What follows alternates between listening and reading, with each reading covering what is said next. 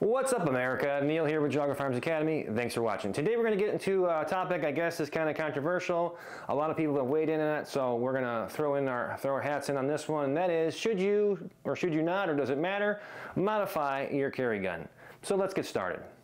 I'm going to give you this from my opinion, from my perspective of being a law enforcement officer. Also on our channel, you can look back, it's several years old now, but it was definitely a great video, and we're going to revitalize it here pretty soon. But one of my really good friends is a super lawyer. It's a real thing, a defense attorney that deals directly with firearm stuff, and I mean obviously anything defense related, but has a lot of cases with firearms. So you can take a look at that video. It's a good video overall. But I've talked to him off screen as well, or I should say off camera as well, and I can just kind of tell you what he's told me over the years. Let's say I'm at a crime scene, or I'm conducting some type of investigation that turns into some criminal activity, and a car is searched, or whatever the person searched, whatever. And we're going to say in this case that the firearm is evidence of some sort. It was used in a crime, perhaps, something like that. Well, we're going to first obviously take a picture of how we found the gun originally before we touch anything. Obviously, as a trainer and a firearm enthusiast in general, you know, I could look at most products, and I know a lot of aftermarket parts just by looking at it, and I can say, oh, that gun has an XYZ trigger in it, especially if it's a Glock or something that's more mainstream. But at the end of the day, as far as I'm concerned, as far as law enforcement is concerned, we are simply just trying to take that evidence in with as little contamination as possible, like DNA and fingerprints and so forth, put it in an appropriate bag and take it in and have it checked into evidence for wherever your department does. Outside of that, we're not the guys out there taking guns apart, trying to figure out forensic and all that stuff. There's going to be other people who are going to be doing that or who are more qualified for that. But from our perspective, I'm not going to say, well, this person shot this person, so I know that from my knowledge and training and experience that has a modified trigger, so therefore we're going to charge them with some higher charge or something like that. It's just not a thing, okay? And again, remember, this is not legal advice. I'm simply giving you my opinion as a police officer. So for our perspective, the modification of it has really nothing to do with anything. When people talk about modifying guns, most times we're talking about the trigger, most likely, because that's the mechanism that's going to allow us to fire that gun and discharge it, and we don't want a situation that's going to be discharging a firearm when we don't want it to be. Obviously, that can lead to some serious issues. At the end of the day, whether this is a 2-pound trigger or 12-pound trigger, I still have to make the conscious decision to press the trigger. I don't want to go down the rabbit hole of law enforcement and security or whatever, where, you know, we may have a suspect at gunpoint and the situation warrants where they're increasing the level of threat that's about to potentially happen, and we may put our finger on the trigger because the odds of us having to discharge that gun to stop a crime is extremely high. And that's kind of like everybody has that line in the sand, one more step, you know, that person with the knife or the bat or whatever, where we're forced to do what we have to do. Where that trigger does make a big difference. The wall, the trigger specifically, being able to have that wall that has a little bit of resistance could play a role in that. If it's only a 2-pound trigger, and again, we're talking about under tremendous stress, could it go off before we want it to? Absolutely. I've been in a scenario on a SWAT mission where we were going down a flight of stairs, and I fell through the stairs. Obviously, I didn't expect that, and I'm a human being. And had I not had my finger where it should be on the side of the slide, you know, as you fall through, I kind of do what any human being would do, and I tensed up and made like a fist. But when I did that, I kept my finger here on the slide so I didn't accidentally shoot the operator in front of me, which again is a great example in real life of having high level of trigger discipline and not putting our fingers on the trigger when we don't need to. But again, there's going to be scenarios where we're talking to a suspect where that might be the case, where we're giving that suspect one last chance and we have our finger on the trigger. If they come any closer, they do anything that's going to escalate that situation, we're going to have to do that. So that's where having a defined wall and a reasonable amount of weight. What's a reasonable amount of weight? I mean, I guess there is some NIJ data on that you can probably look up as far as what they consider to be reasonable. The most recent site, I guess, that you could use is the Glock trigger, the new Pro trigger.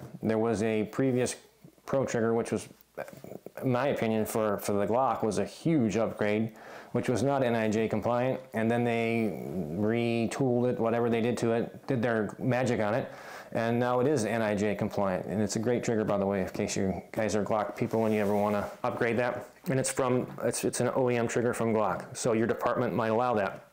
Anyhow, so there is some data out there of what is considered, you know, a heavy enough trigger. At the end of the day, you're responsible for every bullet that comes out of this gun. So if you shoot when you shouldn't have, and the trigger is the cause of it, it's still going to fall onto you and your responsibility. I can't tell you when I had an offline conversation with Ian, the attorney that I spoke about earlier.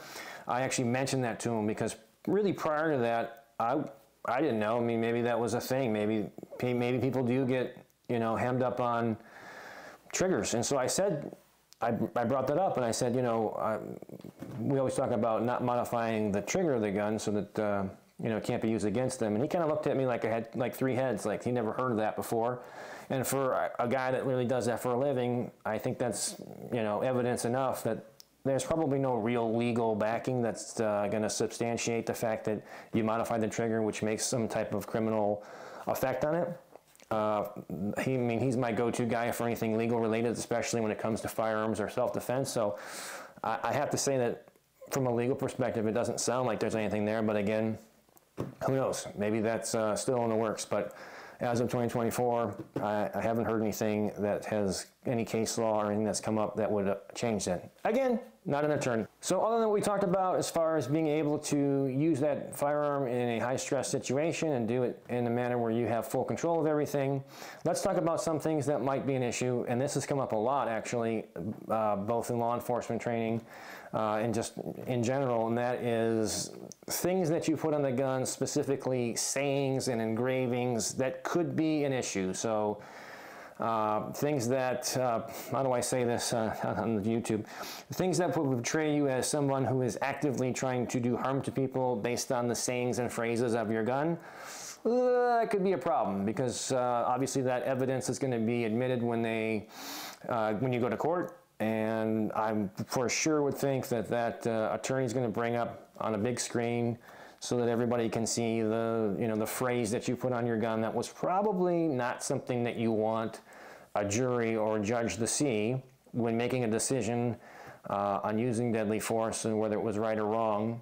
That pretty much says that you're like looking for that type of activity. So I try to clean it up the best I can. Hopefully I did a good job. I think you guys can follow along with what I'm saying there, but phrases and sayings on guns I would think would be an issue in a court of law that would not look favorable for you, especially if they're questioning whether it was justified use of deadly force. Kim brought something up off camera that I thought was a great point as well. It's something that we always are concerned about in any class that we host because, you know, especially on the entry-level classes, you know, it's fairly open, minimal training necessary to come to one of those. That's the whole point, right? To get more training.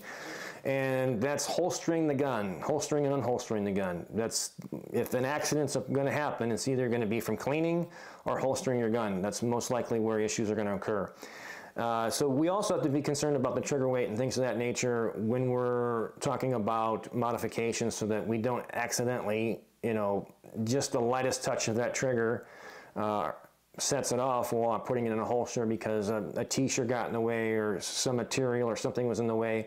Obviously, if we just jam the gun in the holster, that's not going to matter at all how heavy the trigger is. It's still going to go off, which is why we always emphasize in training about looking it into your holster. I know that's another whole controversial thing, which I don't know where that came from, but you should have all the time you need to either drop the gun because the police told you to, or look it into the holster because the threat is no longer a threat, right? And that way we can make sure that there's no obstructions in there that would hit the trigger.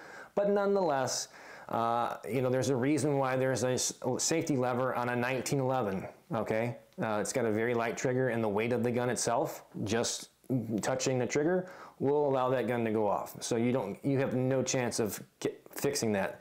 Where you might have like a 226, which is a double single action gun, and then double action, you know, you're going to have to really push that trigger when you're putting that in the holster for that to go off. So you have a little bit of leeway there. Again, we should be looking at it and make sure there's no obstructions, but nonetheless, that trigger weight could play to an issue of a negligent discharge when you're holstering your gun. To sum this all up, again, I'm not an attorney, and this is not legal advice. I'm a police officer, but as far as modifying the gun, I would be wary of putting anything on there again that's going to look poorly in a court of law months later or even a year later. I wouldn't modify the trigger to an extent that makes it unsafe or unable to be able to operate that under, and again, this is the key, please take this away, under tremendous stress. Okay, I'm not talking about at the range. You could probably shoot a 1-pound trigger on the range safely, but not under stress. And again, I don't know of any case law or any legal proceedings that would say otherwise. If you do, feel free to comment below.